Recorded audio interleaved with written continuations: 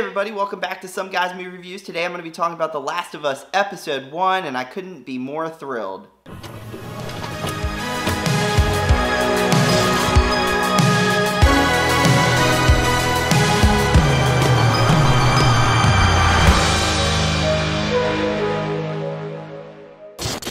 For those who don't know, this is a new show on HBO Max based off of the 2013 Game of the Year. First, I want to start off by saying I've definitely played the game. I played it back in 2013. It was the sole reason I bought a PlayStation 3 at the time. And since I played it, it's become easily one of my favorite video games of all time. I think it's arguably the best video game of all time, right up there with BioShock. I also bought the remastered version on PlayStation 4 when it came out and beat that on Grounded Plus. So I definitely have a lot of experience with the game. The Last of Us tells the story of a fungal infection that sparks a global pandemic and turns its victims into bloodthirsty attackers. In the story, we follow Joel and Ellie, who are our lead characters.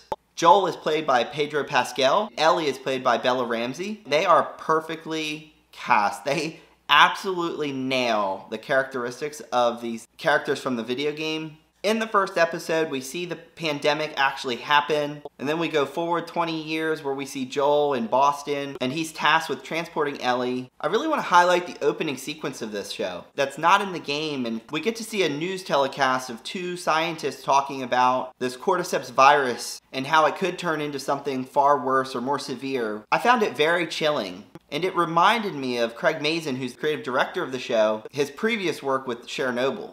Awesome to see that they brought the composer back. I love that they kept the main theme music. Neil Druckmann, who's the creative director on The Last of Us, the game, was heavily involved with this series. You can really tell a lot of love and care went into this. The tension is palpable throughout the whole episode. This is highlighted in a scene where Joel's daughter Sarah is in their neighbor's house, and out of focus you see a character acting a bit strange. But also when Tommy, Joel, and Sarah are all in the car together. Speaking of Sarah, played by Nico Parker, and she is fantastic as Joel's daughter. This was crucial to getting this episode right. All of the changes and enhancements to the story really elevate the original game.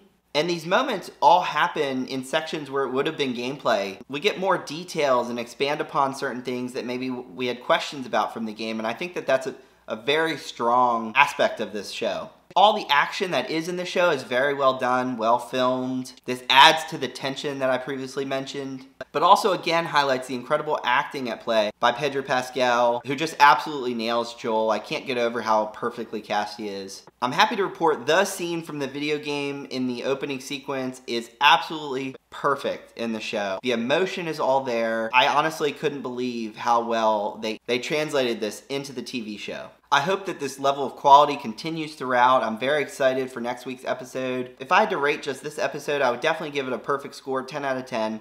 I thought it was brilliant. Have you seen it yet? If so, what did you think? Leave your comment down below, like, subscribe, and share. We'll see you next time. Thanks, guys. Bye-bye.